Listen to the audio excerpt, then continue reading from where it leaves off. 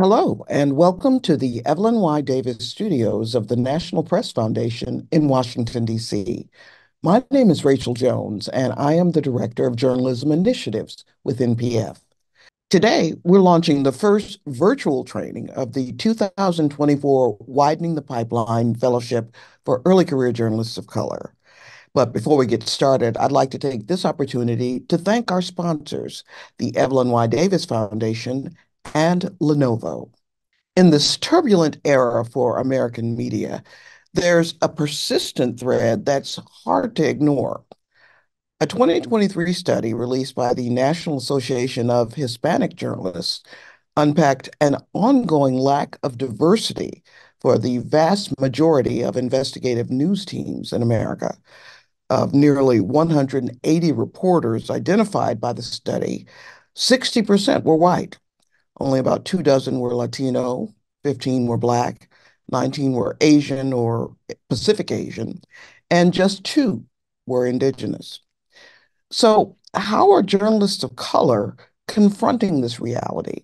And what strategies are they using to give voice to communities that have been historically ignored or neglected? Well, our conversations today will explore that topic, beginning with our very first speaker. Damaso Reyes is the executive editor and the investigation editor for the New York Amsterdam News, one of the nation's oldest Black weekly newspapers. He has been a journalist and contributor to the Amsterdam News since 1996, and he's also been published by the AP, the New York Times, San Francisco Chronicle, the Irish Times, a whole list of outlets. Previous assignments that he's had have taken him to Rwanda, Tanzania, and throughout the United States and Europe. His images were also featured in the monograph Black, a celebration of the culture, and the book Innocence Lost, When Child Soldiers Go to War. You can read Damaso's full bio on our website at nationalpress.org. Damaso, thank you so much for joining us today. It is my pleasure. Thank you so much for inviting me.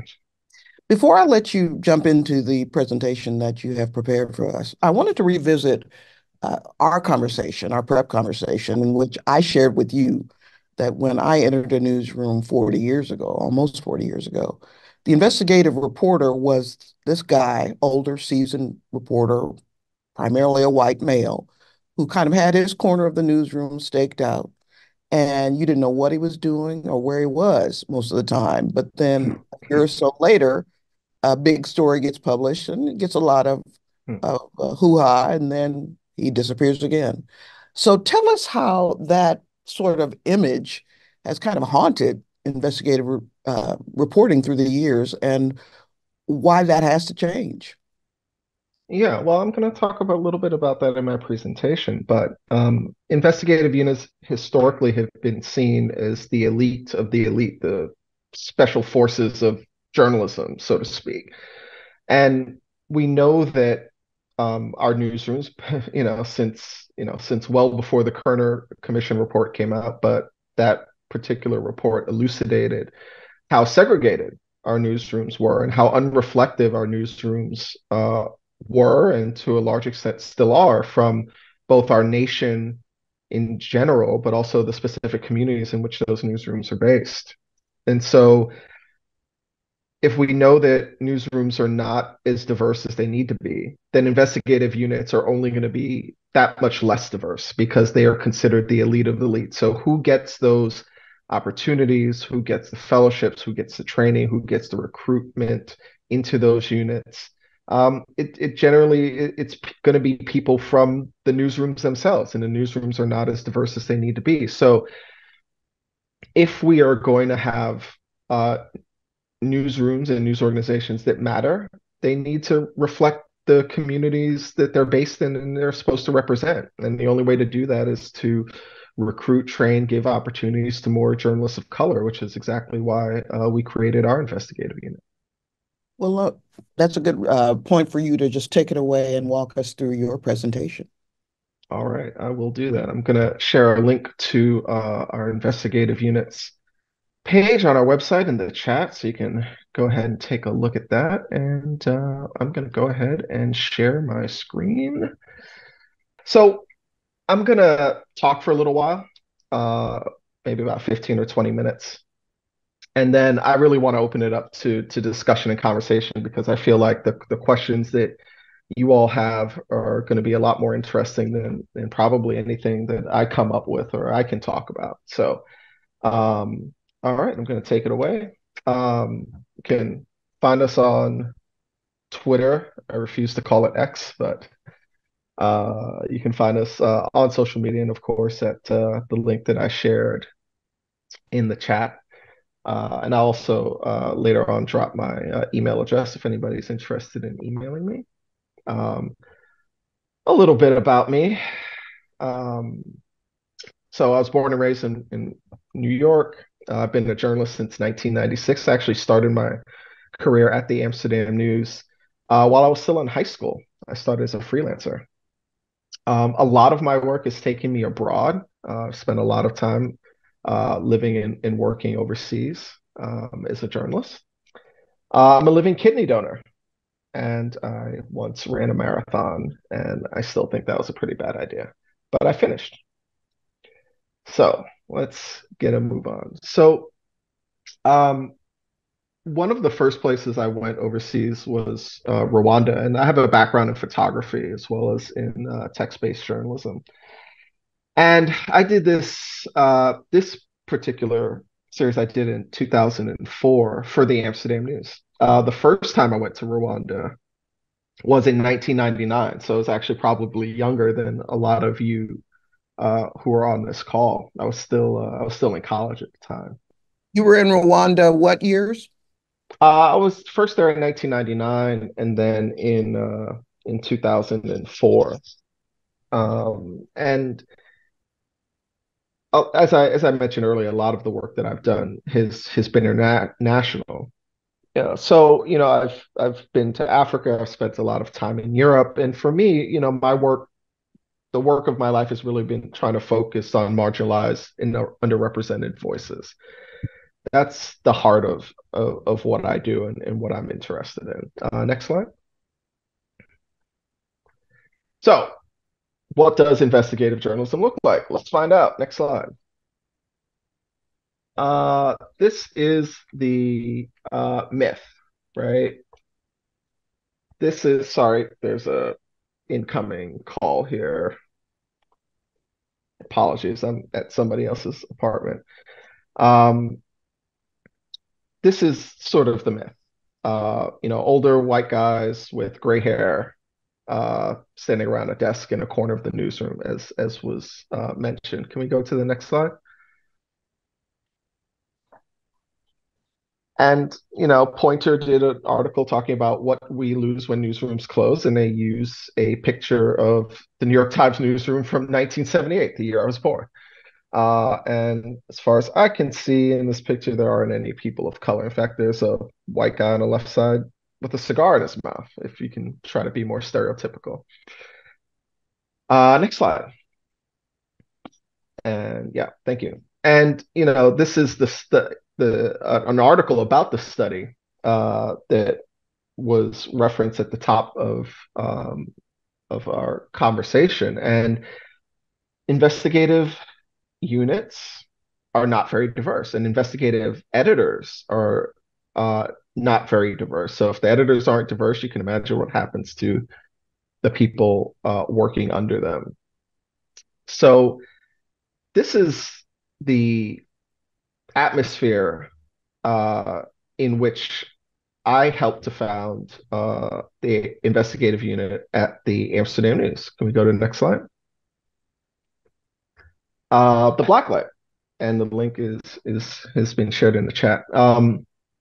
A little before we were founded, Futuro Media, which produces Latino USA, among other things, the Pulitzer Prize-winning news organization founded by Maria Hinojosa, started their investigative unit. So for me, the one of the main motivators behind founding Blacklight was this idea that we should have this capacity within our newsroom, within a newsroom of color, rather than having to depend upon uh, places like ProPublica and the New York Times to do stories about us, usually by journalists who are not from our communities. I wanted to create um, a resource within our community to do stories about our community. Next slide. And unfortunately, this is a PDF, so you can't. We can't. This is just a trailer for. We produced our first documentary film last year, and to be able to have that capacity to produce a documentary short film about, in this case, a violence interrupter working in Harlem to reduce gun violence in his community after being a perpetrator of gun violence in his community is a really powerful thing. This is something we might associate, this capacity is one that we associate with a much bigger newsroom than ours. We have a small investigative unit, we have a small newsroom, but we're capable of doing great things and important things. And we are training and developing this capacity for investigative journalism within our community. And that's the really important part. Can we go to the next slide? Yep, thank you. And so I'm just going to share a couple of examples of stories that we've been working on. You can view them at amsterdamnews.com/blacklight. But these are stories that our investigative unit and even reporters outside of our investigative unit have been working on. And they're stories that are important to us. As part of our investigative unit, we've started an initiative called Beyond the Barrel of the Gun, which is reporting on the root causes of, impact on, and solutions to gun violence in Black and Brown communities. And again, the New York Times isn't doing that. The AP isn't doing that. ProPublica is doing it. The New York Amsterdam News, a 114-year-old Black-owned newspaper, is doing that. And I think that's a really powerful statement. Next slide. And here's some other stories. The story on the left is by one of our Report for America Corps members, an Asian American young man, recent Columbia Journalism School graduate, who brought me this great idea for a story. And him and the story on the right, he and our other Report for America Corps member, Ariama C. Long, worked on a couple of months on this great story we published on Juneteenth about the modern abolition movement, the abolition of prisons. And so one of the things I think it's really important to get across is that we're trying to redefine the idea of both who can do investigative journalism, but what investigative journalism looks like. And I think for a long time, we felt excluded because investigative journalism was defined in a very particular, and I would say relatively narrow way. But for us, it's really having the opportunity to dive deep on issues that our community cares about. Next slide. And so one of the things that we're also doing as part of that, this is from an article, a series of articles I did on the integration of the construction trades that we published last year. We're also looking at our own archives, and we're trying to make that connection between the past and the present. One of the nice things about being 114 years old is that we've covered the history of New York and the history of the United States over the past century. So being able to go in our archives and highlight the work that we have done as an institution on some of the issues that we're still covering that are still important to our community, I think is something that's really important. Next slide. And again, this is a story we did on, or I wrote on bail reform and the impact of bail reform. And again, that on the right here, you see that we were able to dig into our archives and talk about what was going on in Rikers Island, which is a place in New York City where a lot of people who are being held, who can't afford bail, are being held. So being able to connect our past and our present is something that's really important for us. And it's an investigative technique that we like to use. Next slide.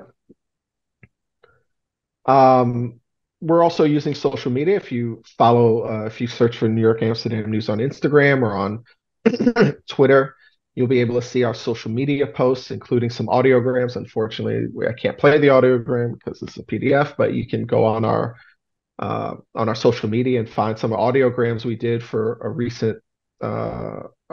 recent story on bail reform, as well as a recent series we did on reparations. Can you go to the next slide? So that's the end of my formal presentation, but I just want to give you a little bit of background on us as an institution, what we're trying to do, but I really want to open the floor up to your questions so that hopefully you can learn what you want to learn rather than what I want to teach you. I Thank am you. going to jump in and take moderator's privilege because I'm intrigued by a couple of things. The first one is I'm very curious about that conversation or how you prepared to go to publishers and the director of marketing and advertise, whatever it is that you had to go to say the New York Amsterdam News needs to have an investigative unit.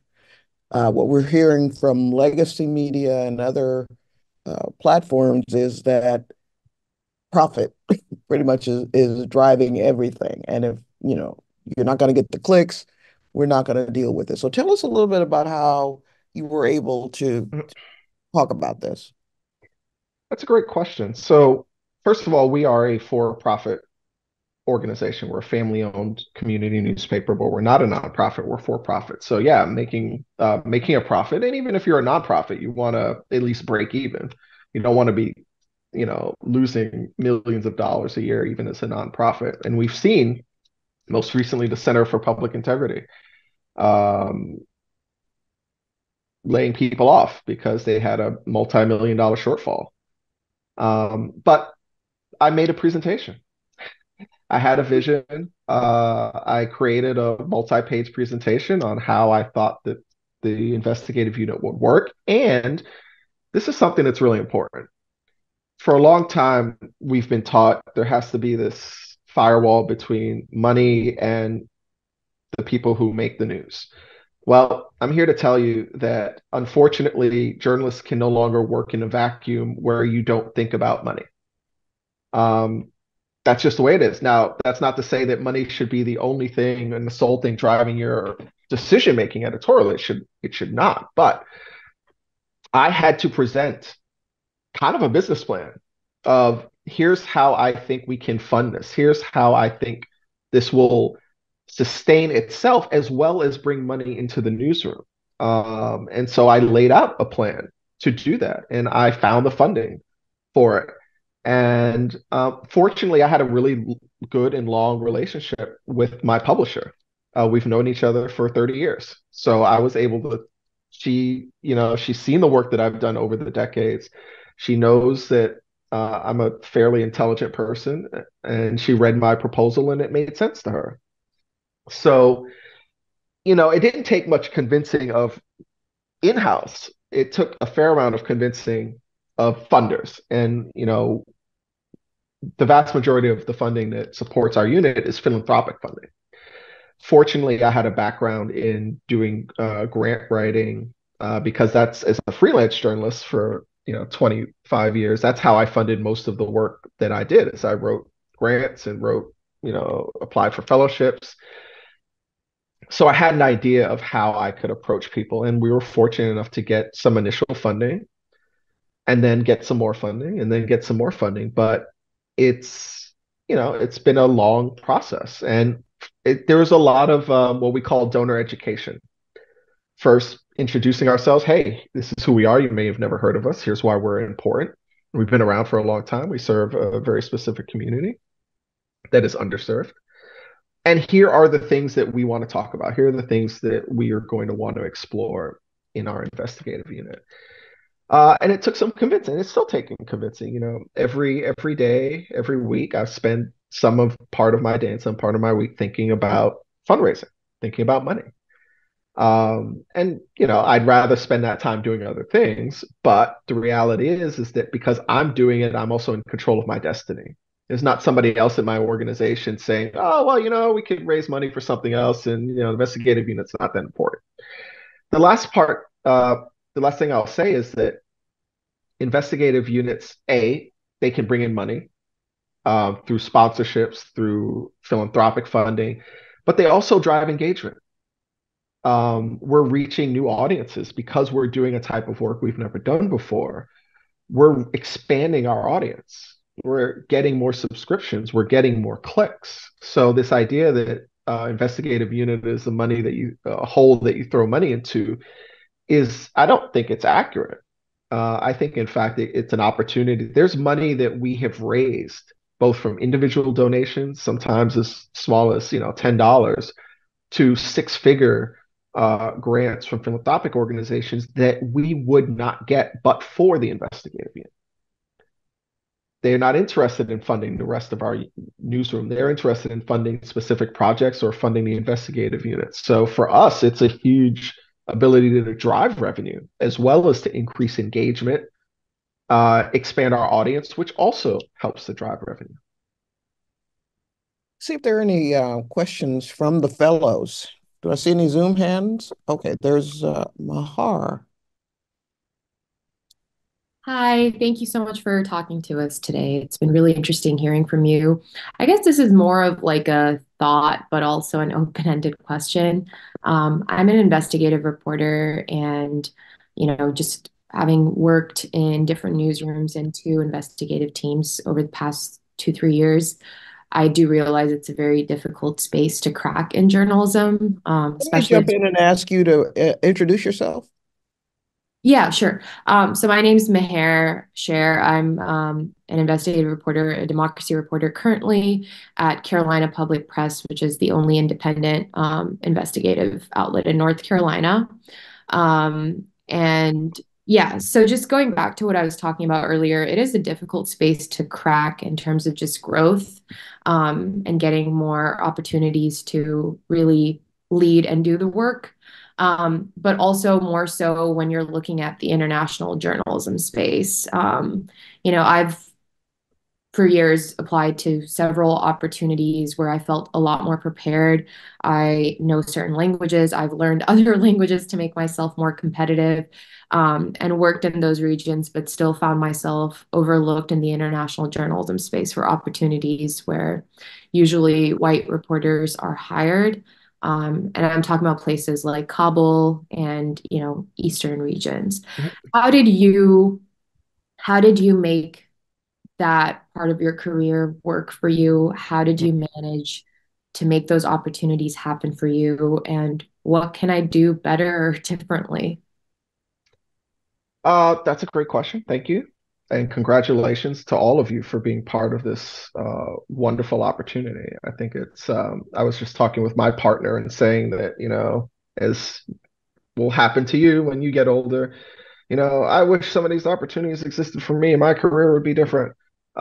So you're as difficult as the landscape is right now, you are actually blessed because the vast majority of the opportunities, the wonderful opportunities that are available to you were not available to Rachel or myself. And we feel that acutely. But to answer your question specifically, I think there are two things. One, when it comes to grants and fellowships, and I'm guessing that maybe you're referring to having applied for some of those. Is that an accurate assessment, or are you talking more into applying for jobs? Not so much the grants or fellowships. I mean, I'm currently employed. I covered the whole state, but I'm talking about more opportunities to work internationally. Okay. And I mean, in terms of grants and fellowships, I've been successful at getting those. I think I've had a lot of Yeah. support for international projects from like the Yeah. Pulitzer Center, for instance. But Yeah. for actual formal employed Right. opportunities, it's really hard to pitch yourself as a correspondent or as a reporter Yep. abroad Yep. when you're a reporter of color. Yeah, absolutely. So one thing is, as I think you already know, grants and fellowships can help you do some of that work overseas, but often they're short term, right? The truth is that those jobs are rare now. They're a lot rarer than when I started 20, 25 years ago. They're most major newspapers in the US have closed their international bureaus. So you have the same or more people competing for fewer jobs. So there are a couple things I think that are really important. One is network, network, network. That's why part of why you're here. Um, People tend to hire people they know and people that they like. So if you're not going to your affinity conference, whether it be Asian American journalists or SPJ or IRE, go to those conferences, find a way. If you have to pay your own way, pay your own way. A lot of them have scholarships because getting in the room with people, getting to know people, pitching your own panels for some of these conferences, getting up on the dais, that raises your profile. Really important thing. The second thing, and this is not going to be something I think a lot of people want to hear, but worked for me. So I'm going to share my experience. It's not advice for everyone, is go. Go to the place that you want to be. So let's rewind to the year 2001. Hopefully everybody in this room, virtual room, was born by the year 2001. I sure hope so. I don't want to feel that old. I wanted to be an international correspondent. I had been to Rwanda. I had been a couple of other places. I felt like this was my destiny. I knew that if I wanted to be an international staff correspondent, the way to do that was to go work at a small town newspaper for a couple of years, then work at a medium-sized newspaper for a couple of years, then get recruited, hopefully by a national newspaper, and work, at a national newspaper maybe a decade, and then maybe I would get an opportunity to work on an international desk. Being 21 years old at the time, I decided that I didn't want to wait 20 years for my shot, and I bought a one-way ticket to Indonesia. I had $400 in my pocket, and I had exactly one name and email address. I ended up being there for 18 months. I made it work. I figured it out. Now, obviously, I would never do that again. That was not a plan so much as an idea. I'm older, I'm wiser. I survived my own youthful folly. But going places, being there, is the fastest way, and some would argue the best way, to get picked up. You start stringing for people, you call everybody in your Rolodex, you cold call people, you say, hey, look, I'm here. You need a reporter from here? I'm here. I'm ready. I speak English. I was trained at, I went to blah, blah, blah college. I worked for blah, blah, blah in the States. I'm an American. I speak your language. And you go. That's not for everybody. That's not comfortable for everybody. But if that's really what you want to do, save those pennies, develop a plan, go. There's a difference between asking someone to send you someplace and already being there. It reduces the friction. Again, not for everybody, right? A lot of people want the stability of a paycheck every 2 weeks, the medical insurance, a bureau chief looking out for you. And I would love that too. But I am who I am. You are who you are. And it's harder to crack that door open. So I'm not saying that what you want to do is impossible, because it's definitely not. But I think if you're looking for that staff route, then you're really going to have to start working those networks, because the vast majority of people who get hired, especially for these sort of high level positions, they're not looking through what comes in, send your email to jobs@newyorktimes.com. You ain't getting hired that way. You're getting hired because someone works there, or someone knows somebody who works there and is going to walk you through the door. And nobody ever told me that. It took me probably until about 7 years ago to figure this little piece of information out. But you're not going to get a job by applying for a job randomly.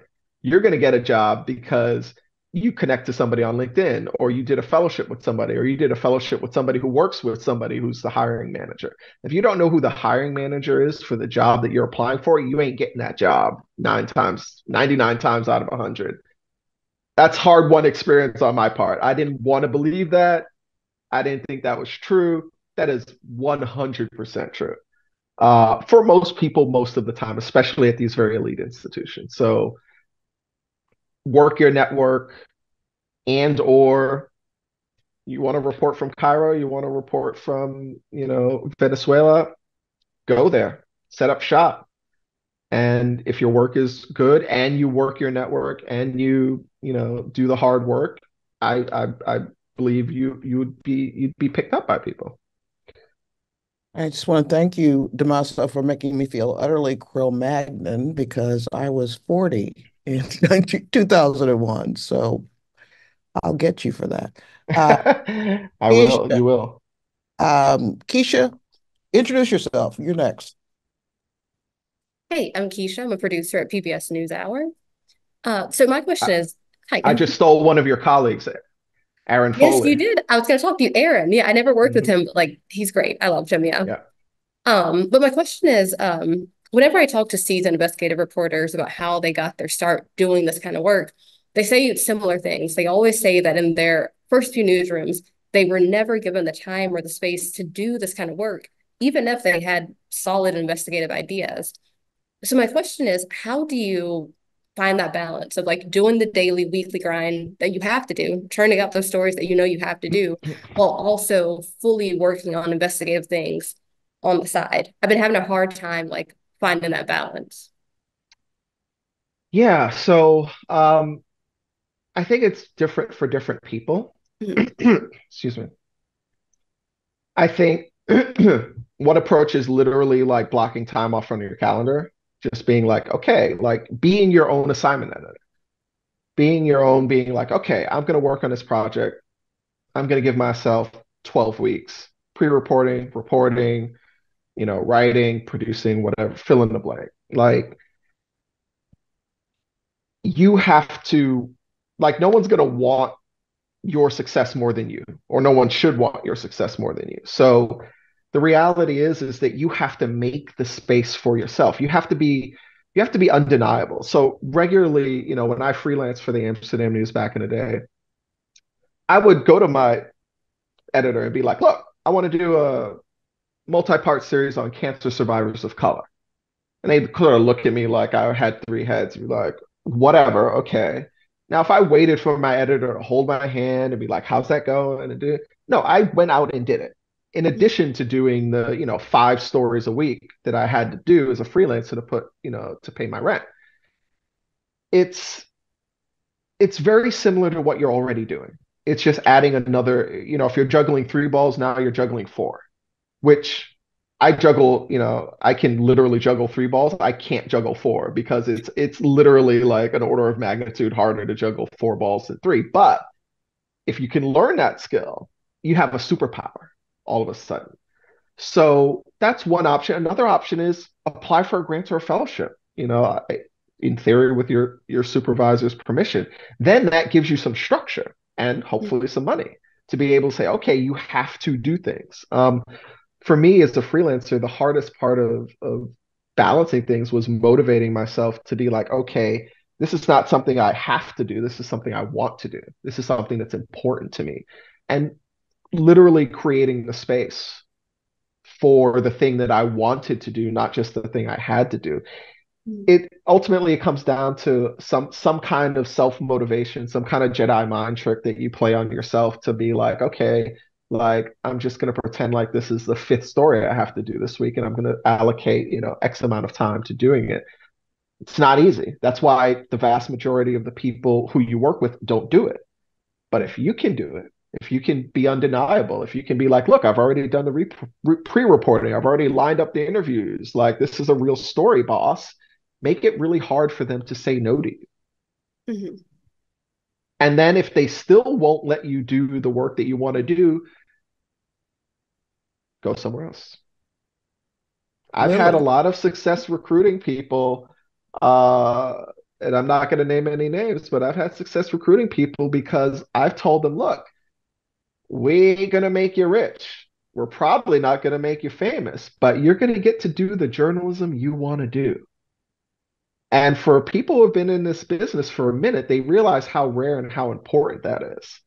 And for me, like, I ain't rich, I ain't famous. I've been rejected by every name institution more times than I can count. But guess what? I get to do the work. I've gotten to do the work throughout my career, and I continue to get to do the work that matters to me. And at the end of the day, what did I spend my time doing? Was it something somebody else wanted me to do, or was it something I wanted to do? That's a choice that we all have to make in our lives and in our careers. And the other thing is look, at a certain point, I realized, look, I love being a journalist, but I have something I can give back. Maybe I should become an editor. Well, when I came back to the States in 2016, I applied for maybe 50 editor jobs in journalism. I didn't get a single one. I thought I was done with journalism, to be quite honest. I created my own space at the Amsterdam News so that I could give other people opportunities. Now, I never wanted to be a boss. I never wanted to be an administrator. That's the last thing. That's my personality is not suited for it. And yet here I am, right? Because I realized it was incredibly important for me. I didn't create the investigative unit so I could do investigative work. I created the investigative unit so that other people could do that work because I never had that opportunity in the way that I've created it here. So create, if they won't give it to you where you're at, create your own space somewhere, or find or go somewhere where they're willing to give you that space, or create a space for yourself and other people. There's a lot of opportunity out there, but all that suffices to say is that it's hard, it's challenging, it's the road not taken for a reason. It's full of rocks and thorny weeds. Yeah. Well, thank You're you so starting, much. Thank you. you're starting to scare me, Damaso, because I came back to the US in 2016. I applied for every job in the book. I was rejected by everybody I applied to, and I thought it was over. Well, it was a nice ride when I had it. Yep. Lily, introduce yourself. Hello, my name is Lily Smith. I'm a photojournalist at the Des Moines Register. I had a different question, but something you just said kind of piqued my interest, so I'm gonna change my question. Go ahead. You were just talking about how you feel like your personality isn't suited to be like people's manager. Can you kind of expand on that thought a little bit? Uh, I'm in a I'm like getting a master's degree in journalism leadership right now, and my first class had me thinking about like that exact phrase for the last like 6 weeks, that like maybe this is or is not actually suited for me to be like somebody else's editor. Yeah. But I'm very interested in your thoughts based on like what you just said. Yeah, it's a big area of personal growth for me. So when my one of my bosses came to me, maybe a year or two ago and said, you should be executive editor. I said, hell no. I got the job I want. And I don't even want this job being investigative editor, but I can deal with that job. I don't want to be everybody's boss. That's not me. I don't want to be the center of attention. I don't want to be in charge of people. I don't want to hold other people responsible. There was a need.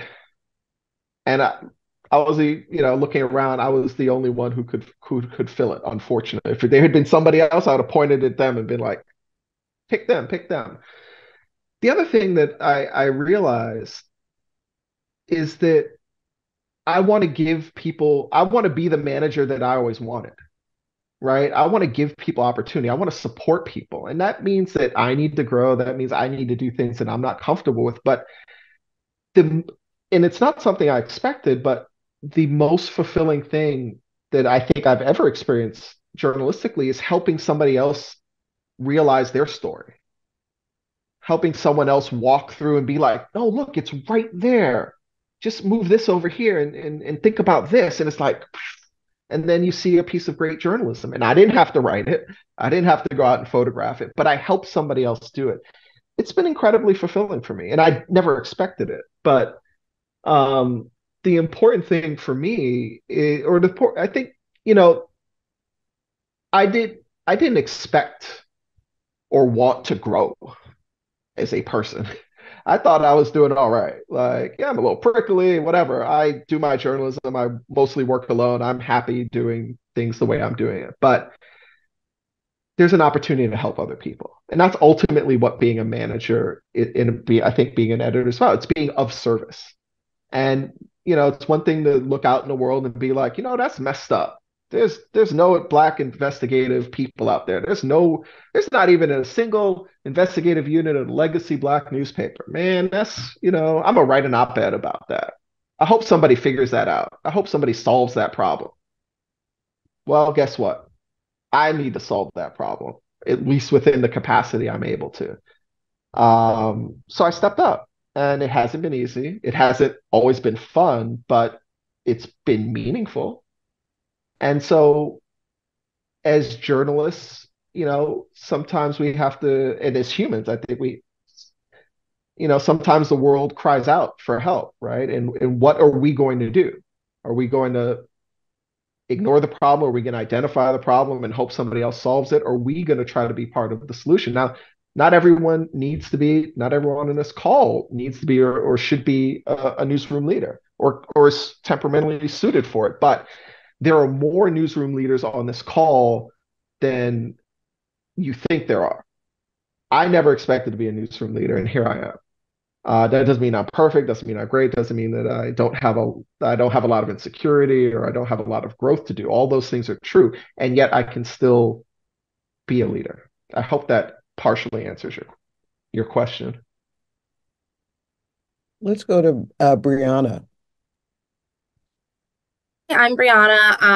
I am a newly criminal justice reporter at Michigan Public, used to be Michigan Radio, but I think something that really piqued my interest as soon as you started talking was this idea of what like investigative journalism is supposed to be. Like, it's all the president's men, it's like Spotlight, it's these big year-long things. And I'm now on an enterprise team, and I have done one data story, and I'm like, I really didn't come to journalism to do math, but I do think I can do like deeper dive. So I guess I just am asking you to talk a little bit more about like the expansiveness of investigative journalism and how you talk about that with your team, that it doesn't have to be like always these huge, like follow the, data type of stories. There's like other investigations, right?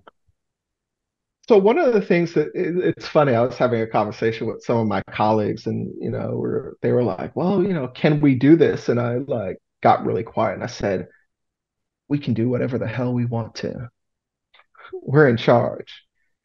Investigative work can be whatever you want it to be, and no one else is going to tell you that. Maybe I'll tell you that." And you can say, "Well, Damaso said that investigative journalism can be whatever I want. Go be mad at him." And it can be. It can be short. It can be long form. It can take a couple of days. It can take a couple of years, right? It can be anything in between. We get to decide what it is. If it's meaningful, if it uncovers something new, it doesn't have to lead to the resignation of a political leader. It doesn't have to uncover billions of dollars of corruption. Does it uncover some new information? Does it put old information in new light? Does it help somebody? All those things are forms of investigative journalism. But here's the thing.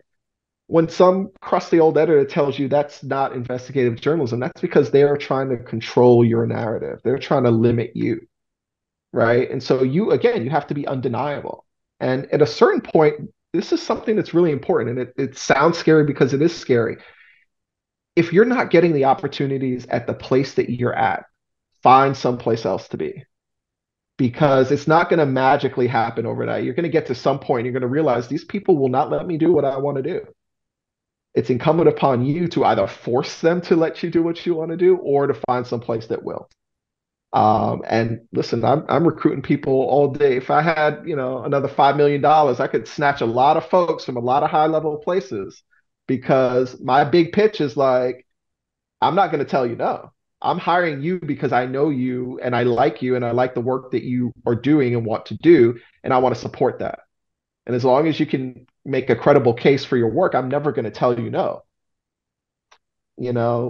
I wish I could make a ton of places like that. But right now I'm here and we're doing the work we're doing. But, redefine it. Force them to acknowledge your vision is also part of this thing we call investigative journalism. Odyssey. Hi, Damaso. How are you? Thank you for doing this. I actually have a question on the grants and fellowships that you talked about. A lot of these grants expect you to have a publication that will carry your story once you're done doing the reporting. So I just wanted to get some of your advice on how you, suggest going about that conversation with your newsroom that may not be interested in applying for that grant, or teaming with you to apply for that grant. So yeah.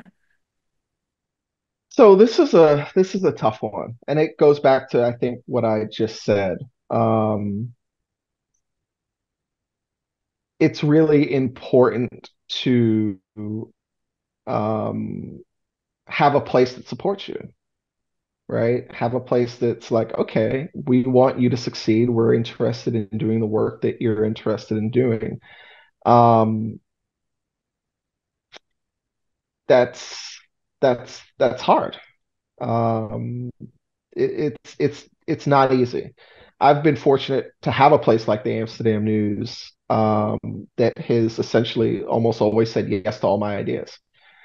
Find a place like that, or find an editor like that. Really develop your relationships with your editors, whether they're where you're at, or um, where another institution if you're allowed to freelance.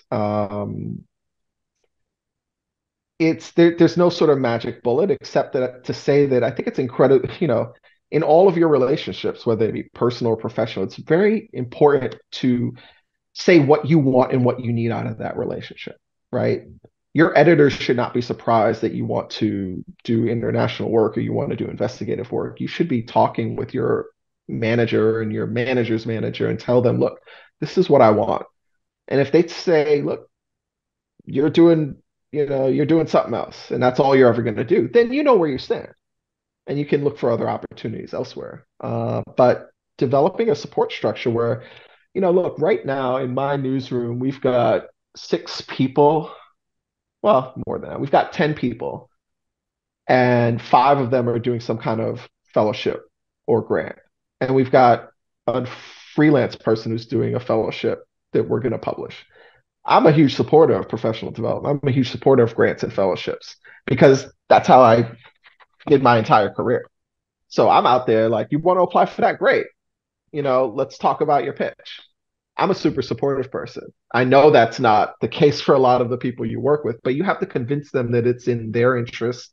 It's adding value to the newsroom, as well as you should be working for people who want you to grow and to succeed.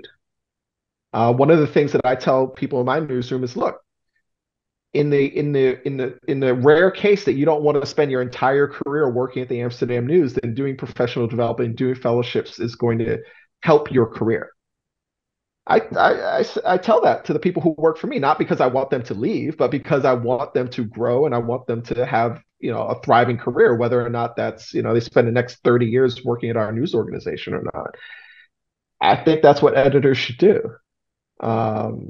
But maybe that makes me strange. I don't know. I just shared in the chat a list of grants and fellowships that myself and my partner put together in case anybody's interested in looking at that.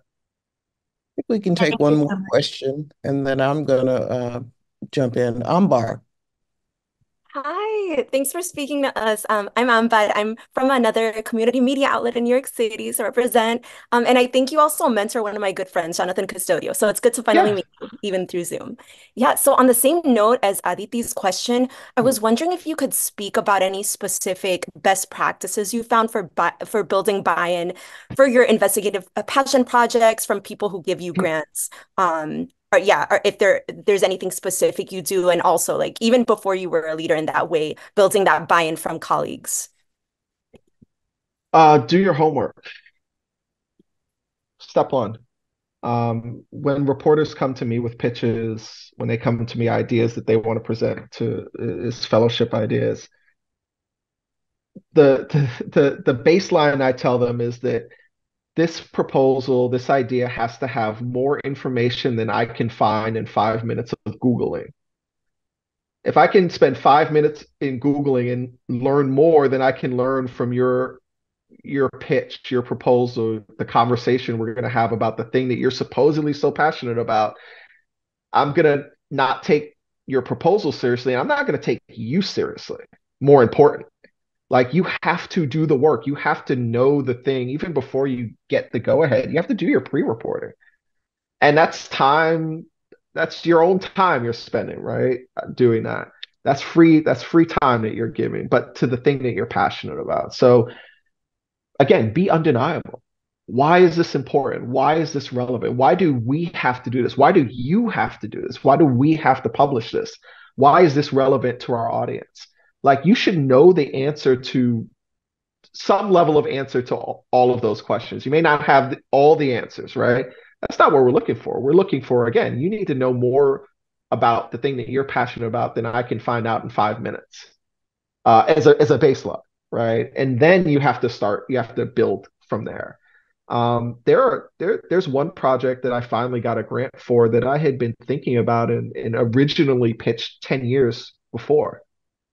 And then I finally got somebody to fund it. Not that I'm saying that all things should take that long, but you should develop that expertise, right? You shouldn't come into meetings unless it's with someone you deeply, deeply trust and you have a really good relationship. You shouldn't come with meetings being like, so, I had this idea and I'm not really sure and I don't know. And okay, I don't have time for that. I'm an editor. I've got 15 other things to do. Again, now if it's someone you have a deep relationship with and you can, do this kind of work with, because that's what I do with my reporters, like, okay, great. But when a freelancer comes to me and they're like, and I'm like, no, come back to me when you have something. I've got a full plan.